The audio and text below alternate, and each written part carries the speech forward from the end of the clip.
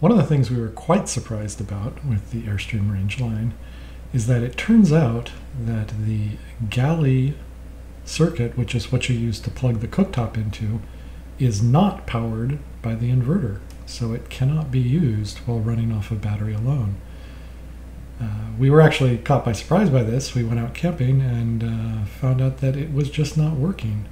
And we thought, this must be a mistake, because there's no way that the most important thing that you want to power off the battery is not powered off the battery.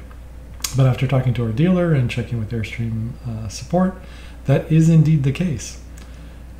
If you look at the circuit diagrams, which Airstream very helpfully included in the owner's manual, you can clearly see that the induction cooktop here, which is powered through the Galley receptacle, is powered through a GFIC circuit, but that circuit is not powered by the inverter. The inverter circuit is this one down here, where you can see the inverter load goes through the microwave, and the microwave is powered by the inverter, but the Galley cooktop is not. This makes no sense to me. This is just a huge drawback to the vehicle. And so I need to do something about that to fix that. Now, looking at this, there's a couple of different things that I thought I could do. One is try and rewire the circuit breaker panel and directly wire the Galley cooktop through the inverter circuit.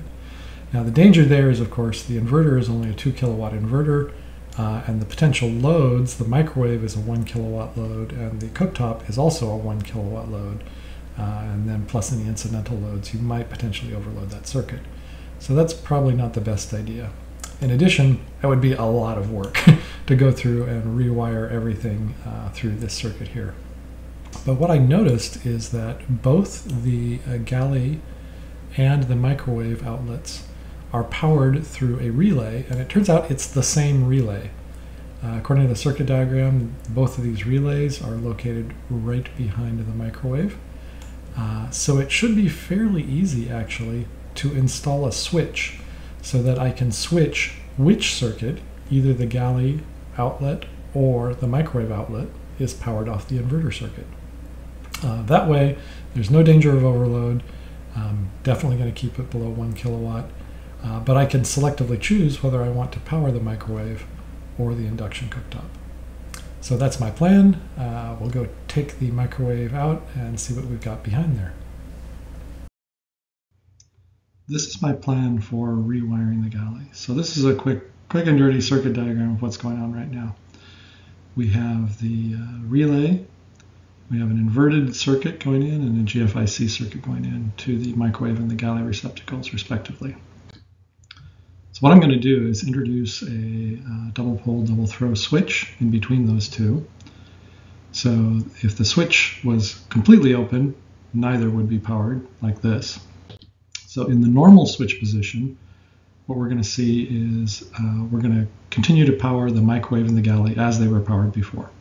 So you'll see that the inverter circuit goes to the microwave and the Galley circuit goes to the Galley. But when I flip the switch to the other position, what you can see is I'm going to basically swap the two.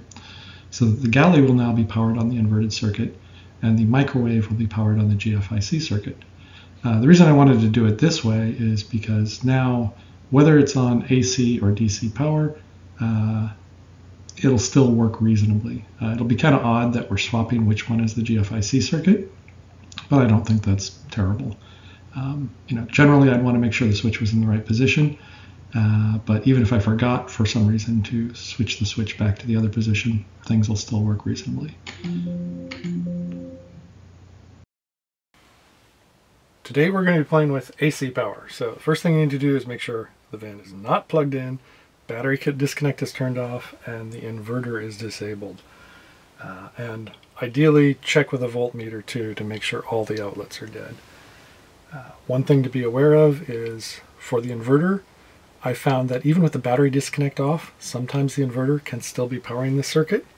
So you want to make sure it's completely dead. All right, first step is to remove the microwave. It's actually really easy. There's just 4 screws right here. You unplug the microwave up in the cabinet here and you can lift the entire unit right out. So, simple. Screws are out, so unplug the microwave. so the cable can feed down through the hole here.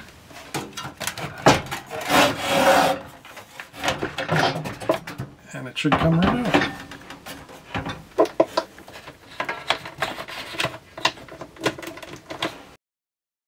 This is what it looks like in the back of the microwave. And what we came here to see.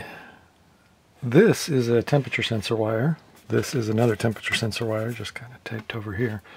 This is the relay for both the Galley circuit and the microwave circuit. You can see the power comes in here. One of these circuits is on the inverter, one is not. And it comes out over here. Again, one is the inverter, one is not. And those are the ones we're going to want to switch. The wire here looks like it's 12 gauge, so we'll want to get some 12 gauge wire to match. Let me show you the parts that I decided to put together for this. Here's the parts list for this project. I got first a double pole, double throw switch, which also has an off-center position. Make sure the switch is rated for the appropriate current. This one has plenty of amps available. Rather than using the nut tie-ins, I wanted to use the lever tie-ins to tie the various wires together. I'll need a junction box, of course, to make everything nice, clean, and safe. And these are adapters that go to the quick disconnect on the switch to the wire. Next up, we're going to go ahead and pull the face box off this relay. Again, exercise extreme caution here. Make sure to test everything and make sure the AC power is off. My plan is that I'm going to install my new junction box just to the left over here. I'm going to install my switch against the wall there. And it should come through the wall right over here above the Galley. And that's where I'm going to mount the switch right there. So you'll be able to toggle it right there like that. This is what the relay box looks like once you take the cover off. So clearly, here's the two relays here.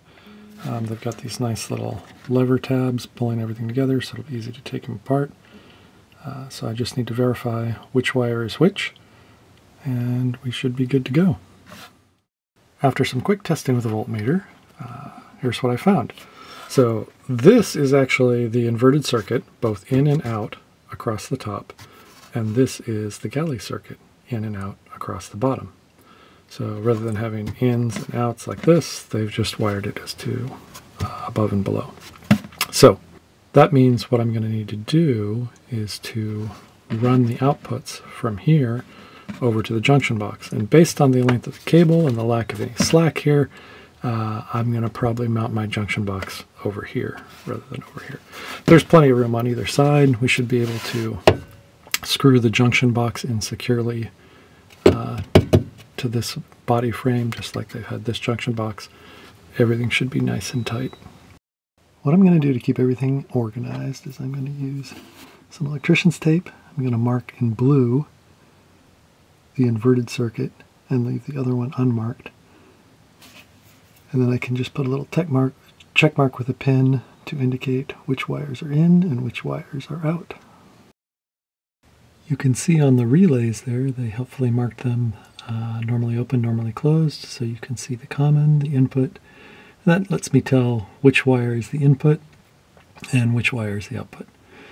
So you're only going to need to disconnect the output here and leave the input connected.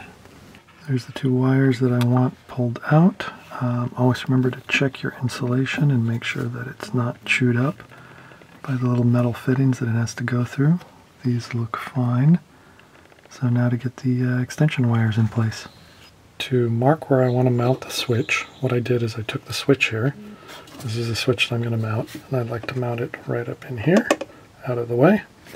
So what I did is I made a little paper template of the switch that I can just put here, mark the outline, and then go ahead and drill through the backboard here.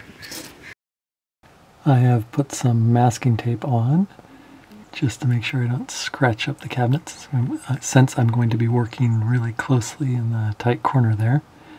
I have measured and marked off where the back panel here comes to on the inside, and that's that line, so I need to drill and cut the hole to the side of that. So I'll go ahead and mark where I'm going to place it now.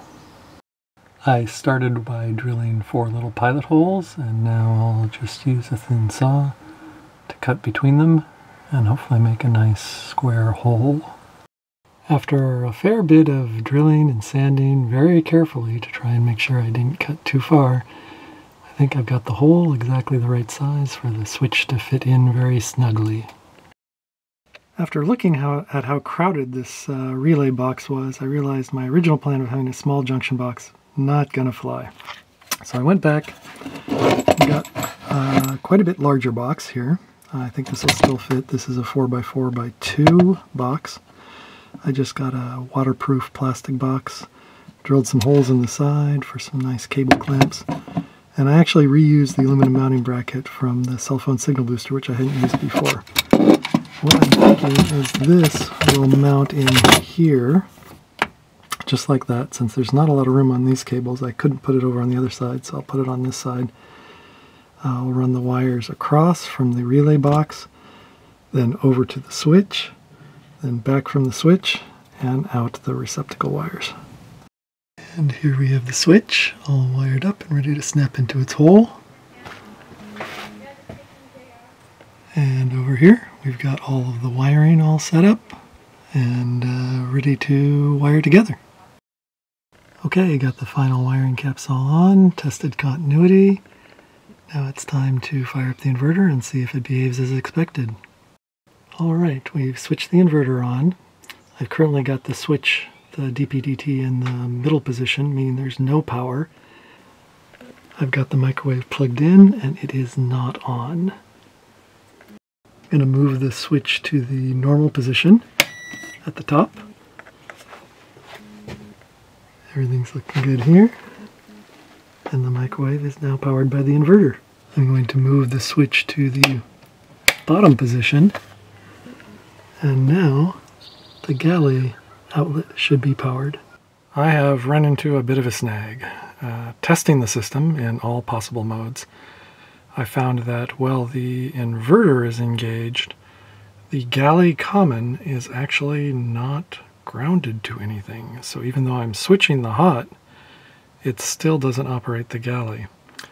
I tried to work around that by bridging the common, and that works in inverter mode. But when I'm on AC power, it basically trips the GFIC all the time because it's sharing the common. The GFIC just trips immediately.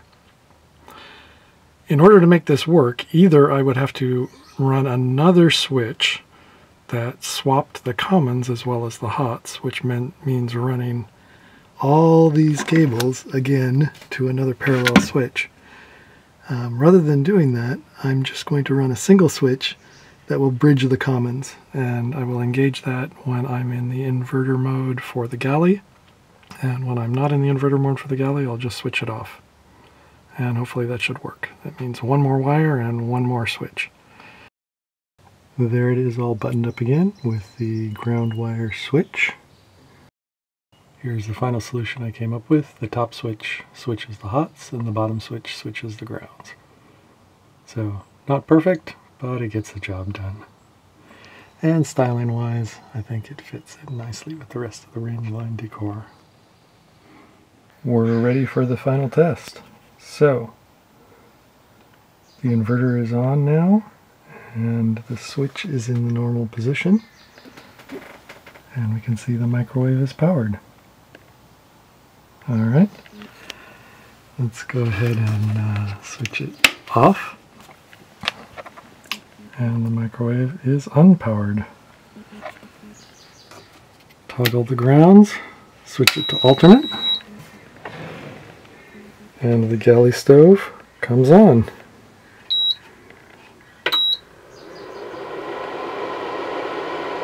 As expected. Now shore AC power is on, and both the microwave is on, and you can see the Galley outlet is live too.